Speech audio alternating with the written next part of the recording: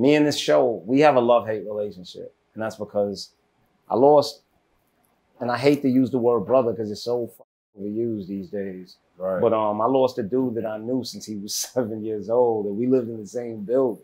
You know what I'm saying? And we rode in Huffy bikes together and all of that, you know? Yeah. So that would definitely be the worst thing. R.I.P. to my nigga Yizzle, man. Yeah, rest in peace. R.I.P. Where did you find the strength to keep going with the show, knowing that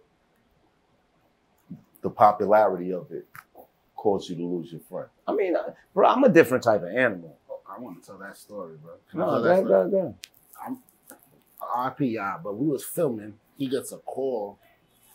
It was like snowing, blizzard. I think it's like the last scene. He's like, you could tell he's going through it. So we all like, what's up? He's like, damn, I just heard my mom pass. So I got to run to the hospital. His mom was in the hospital. So he's like, all right, cool. So we like, Fritz is like, all right, everybody pack up. We putting the cameras in. An hour and a half later, he come back like, yo, what y'all doing? He's like, you said your mom? He's like, oh yeah, I did that. We're going to handle that tomorrow. I spoke to the fan, but we got to finish this because it got to drop Tuesday. It was like Sunday night. It was like late. And I'm looking at him like, we're like, nah, you could take the time. You know what I mean? We'll tell them a week, postpone. He's like, no, we got to finish this, and I'm gonna handle that. And at that moment is when I was like, yeah, this man is a different. Serious.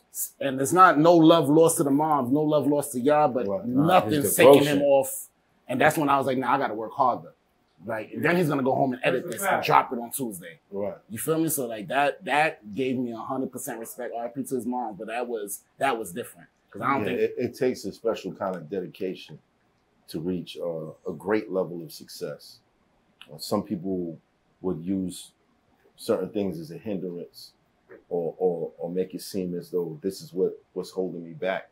Where other people would be like, you know what, that's going on, but I know that this person wants me to do this. Yes. So I'm going to keep doing this, and I'm going to better everybody around me. Yeah. It's a different type of mindset. Yeah, I mean, bro, I'm also, as much as I don't believe it, I'm traumatized from my upbringing. Like, I'm desensitized from death and all that. Like, I'll be honest with you. I've seen so much death in my life that I rationalize everything. So when my mom's passed, the way that I looked at it was, I'm 38 years old. I had my mother till I'm 38. How many people lost their mother at 15? How many people lost their mother at 5? How many people lost their mother at birth? My feeling a way about. I should be looking at the sky and telling God, thank you. Thank you. Thank you for the time. You understand what I'm saying? Like, my daughter lost her mother at 13. Her little brother lost his mother at 5. My daughter's mother died while giving childbirth. Her newborn daughter lost her mother at birth, will never have any indication. I got memories of my mom's. What the fuck am I crying about? You understand what I'm saying? It's like, nah, nigga, deal with it and keep it moving. It is what it is. Like, and I hate to say it, but bro, this is the hand that we are dealt. Right. We came into this world with balls. This is the rent that we pay. Point blank, period. Be a man. And I that's why I hate when these days when people talk about men need to be more emotional. No, they don't. God designed us the way that we are for a reason. We cannot deal with emotions. You want to see what emotional men do? Watch the ID channel. Emotional men kill women. Emotional men shoot up fucking jobs. That's what emotional men do. Right. Yeah. You understand what I'm saying? Like, nah, bro. That's a fact. It is what it is. I agree with Was that. the writing therapeutic for you?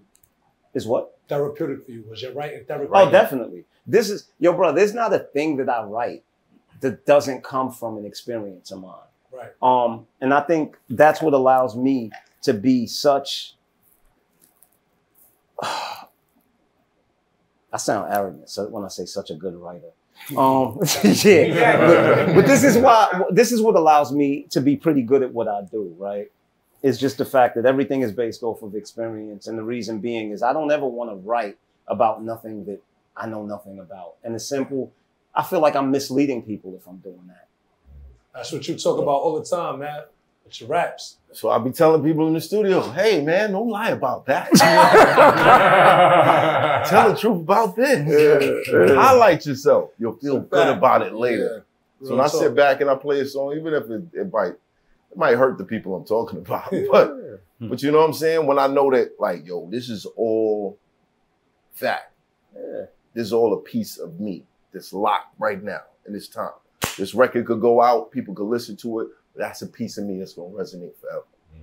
And it's real. My truth could never be wrong.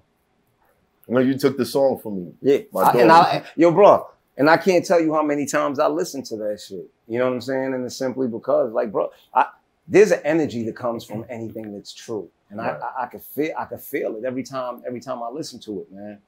You know, and if you want me to be honest with you, I think that's why Money and Violence resonated.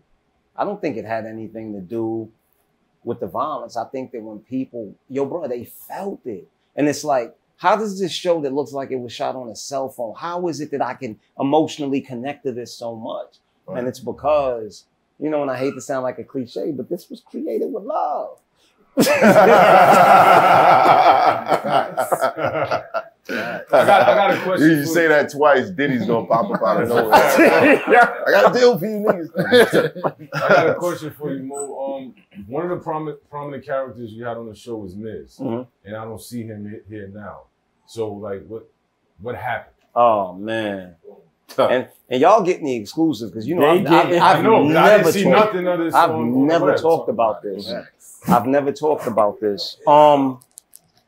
First and foremost, I want to say that Miz was my little brother, bro. Yeah. I love that nigga probably more than I love myself. You understand what I mean? Me and Miz had a relationship way before Money and Violence, right? Like Miz was one of the dudes that I was out there in the streets doing whatever I was doing with. But it's just so crazy. You look at the amount of money that you made with a man and there's never been issues. And then you realize that attention and fame and also other people, you know, coming into the equation can destroy all of that. Right.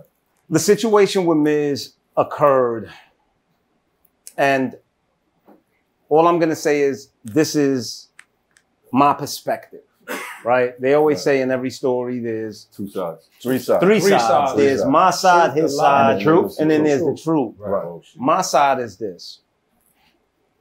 When all the attention came, you know, he started getting a little full of himself, which I was all right with. Because I felt he deserved it. Like, yo, you know, be proud of yourself. You did your thing. Yeah, you be proud of yourself. You should be. But then the truth is that the young lady he was dealing with, Nunu Nels, she came along.